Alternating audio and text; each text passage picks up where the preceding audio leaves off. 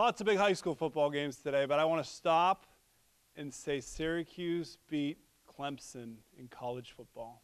Congratulations to the Orange, Matt Alloway, making it known as my son did to me. Syracuse wins over Clemson. All right, back to high school football. Midwest Athletic Conference now, pretty close to Syracuse's level, to be honest with you. Can anyone dethrone the defending Division VI state champs? Flyers, the last MAC unbeaten, hoping to stay that way on homecoming with Fort Recovery coming to town and needing playoff points. A win would give them many, of course.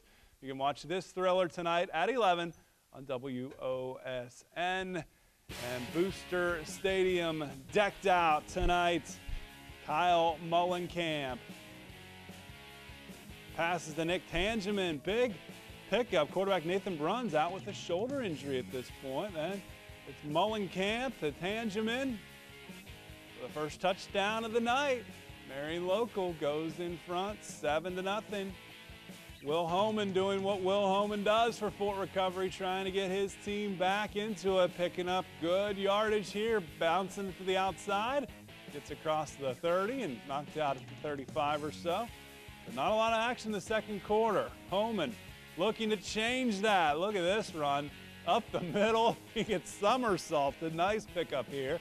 Then Homan again to the outside, gets it inside the 10, or just outside actually.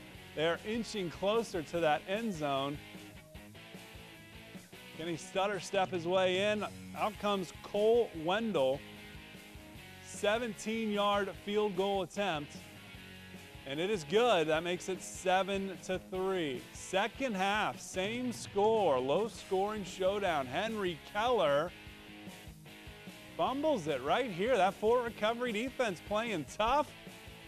And look what happens after the fumble. Homan with one of those big plays, waits, little Le'Veon Bell action, cuts it back, and he's gone 75 yards to the house. That makes it 10-7.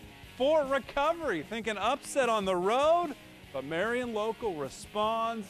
They get the next 14 points, and the Flyers get the victory, 21-10.